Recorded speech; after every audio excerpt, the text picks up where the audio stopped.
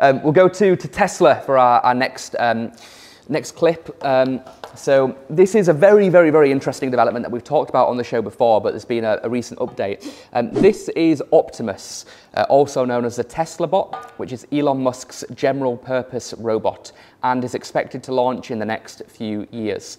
And with this new update, it can now identify and separate different colours. You can see it on the screen now. For those listening on audio, now would be a great time to turn on the video. And this is not some CGI, this is an actual humanoid robot separating colours into different boxes based on what it's seeing with its, I want to say eyes, but video cameras, I guess would be the more technical term, right? And also it can now do yoga, which is kind of cool, which is definitely not needed, but it's like the Boston Dynamics thing with the dogs dancing and all of that stuff. It's great from a marketing perspective, right? What are your, I know we're deviating from Zoom to Optimus, right? But what are your takes when you see this? We'll start with yourself, Matt. We haven't gone to you to begin with yet. What's your opinion when you see what Elon's doing here? I mean, in a way, I think it's great that you have competition and you have all these different companies working towards this, because I think it's definitely, there's like a lot of use cases that are clear, that are useful, that are going to help humanity in a way, like, I don't know, like going into dangerous places and dealing with these things instead of sending people, sending a robot that can basically do things probably at some point very soon in a better way and with more precision, etc. So that makes complete sense. I mean, then there's all this transition that you have in which, like, if that happens and they start basically, and this thing can replace humans in many different things, like the usual discussion on okay, how we're going to deal with people, unemployment, or these things, like more like a social issue in terms of how to deal with that. But I mean, it makes sense to replace all this kind of manual work and stuff with something more interesting or things that people can focus on. It's just like it's a little bit painful in the short term. I think there was this thing that they were discussing at some point, the carriage drivers, when the car appeared, and people were saying about, well, now what's going to happen with the carriage drivers, like I don't know how they're called, and then, well, okay, they disappeared. There's no such thing, but I don't think it was like such a big loss for humanity. I don't know.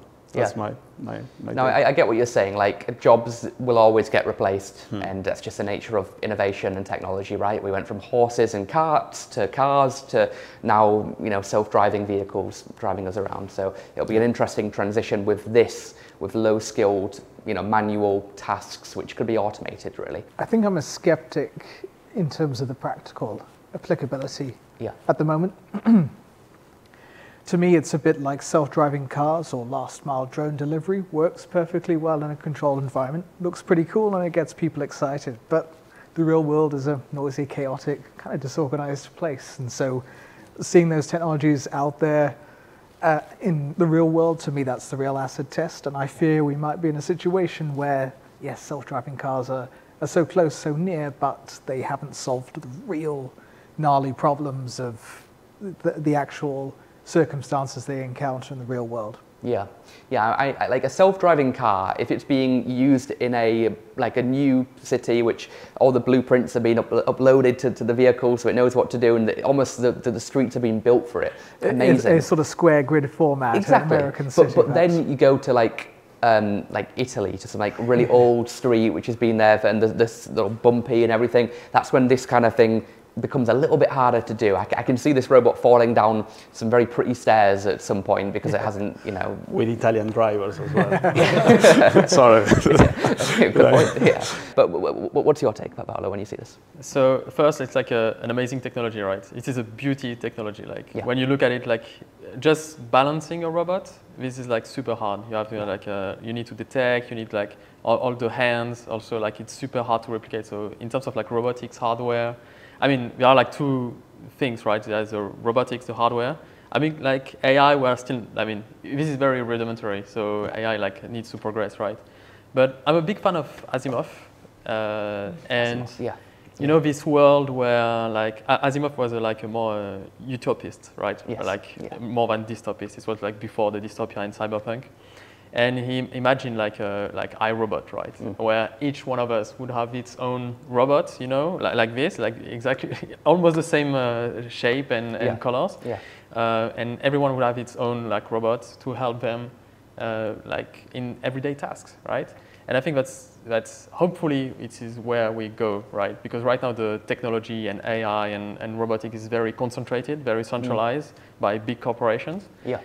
So hopefully it will be like more available to everyone, because I think it could be a massive change. Like if each one of us would have a robot.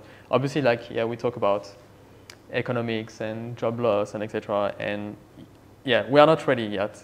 Our models right now in terms of like economics, the world, how we govern, etc., is not ready for these kind of things. Yeah. But hopefully we're gonna evolve in the right way, like Asimov dreamt about. Sure. So the utopia where we could have access to this technology and then just make humanity better overall. Well, I hope we get there, like we adjust quickly, because if these can really, really work and you can get a couple of them, then it's only going to take, it will take this long to build 1 million of them, but it will take this long to build 1 billion, because they'll build each other and it'll self-replicate basically. One thing that concerns me a little bit with these is you mentioned around centralization just there, and that's a really good point, because what if you've got 100 million of these out there on the streets, robot policemen, security guards, in offices, in retail, in all environments, and then somebody hacks them, and then they've got vision. If you see a flesh-like human, something that's non-robotic, kill it, and that's the instruction that's given. If it's centralized, which it is, I mean, hacking happens, it can happen, it will happen. Hopefully not on that scale, but does that keep any of you up at night worrying and thinking about that, or is it just me? What do you think? Well, I think there's a whole industry in computer security, and I think for a very good reason, because people cut corners. People want to get to market, and what's the first thing that's traded off? Security, I would think, most of the time as well. So I think there's a real sense of it's a good concern to have. It's a little bit premature perhaps, but it's also us discovering this new technology, its different applications, let's say in terms of large language models, also a kind of relevant thing there. We're not quite sure how they act, how they behave, and so it's interesting to invent things that we don't fully understand. And I think that's the kind of angle that will probably keep us up at night, because there can be all sorts of unintended consequences. Obviously, Asimov's iRobot, the famous premise of that plot is the interaction between rules there as well. So I think maybe it's a bit more intellectual, but that's the kind of thing that keeps me up at night. You mentioned around centralization there. So what do you think of when I say the hacking side? Is it something that worries you? I mean, look, someone could hack me right now, but it's a different scale if you've got something that can physically do harm to somebody. What's your opinion on that? I think that it's, as Matt mentioned, it's all about like the layers of security, right? It's different layers, and I mean, today we power entire banks and etc. Like around, like everything is digital, right? So I've got my phone, and all my life is digital, right? Yeah. And we're not that concerned about like hacking, even like our governments, like they have the passport and etc. And they have a very good system.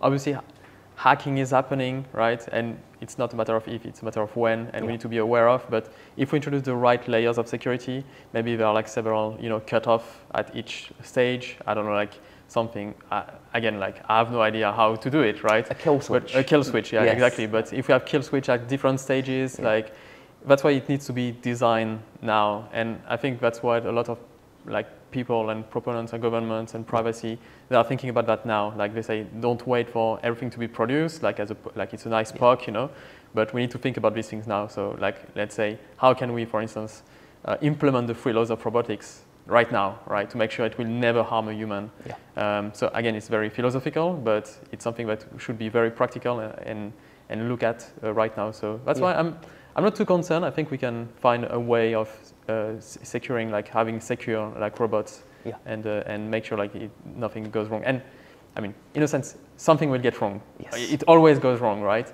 And then it's a matter of accepted risk, right? At which point we think that cars are killing people, right? So like, should we stop cars? Maybe, maybe not. You know, so it's all about a balance and accepted risks. It's that Swiss cheese model of robustness. You know, if the holes line up, then that's the perfect storm of interacting factors. But hopefully, you build enough less holy Swiss cheese, I suppose, that it doesn't line up in that sense. What's your view? Yeah, I mean, there's this, what is it, the 3 rules of robotics, right? What's it called? Like, yes, I think, we need to get there basically with, or to some framework that works and that is, but it's difficult because as you were saying, right, the companies don't care about this thing, they want to get first to market, so you need to basically, the important thing is that we are thinking about that, and I think people have been thinking about that from, I don't know, probably the 50s or the 60s. In a way. So, I mean, you have all these moral and legal issues like this thing, for instance, this typical example of the car that you are in a car driving and then something happens and there are people there and the self-driving car needs to decide if it's going to go over the people there or crash and turn left or turn right, sorry, turn left or turn right and crash and kill the person inside of the car. Basically, there's a decision in which there's no other option but to kill someone, basically. Yeah. And then how do you make such a decision, right? It's like, I don't know, there's a lot of super interesting problems. I think we are progressing on that line, on those lines as we progress with technology. There's always this thing. But yeah, it's scary because basically technology is going super fast. Yes. And we are accelerating in terms of the knowledge and what we know like around the last 20 years in comparison with the last 100 years or the progress we made in the last 1,000 years is like brutal, right? So it's like we have to accelerate there. Anyway, in terms of not being able to sleep at night, I think I'm more worried about atomic bombs still. It's a very old problem, but still. Yeah. On the legal side, it's very interesting because like in cars, self-driving cars, we sell it's the owner is still legally responsible. Yes. So if each one of us has a robot, and the robot does harm or anything, who is responsible? Yeah.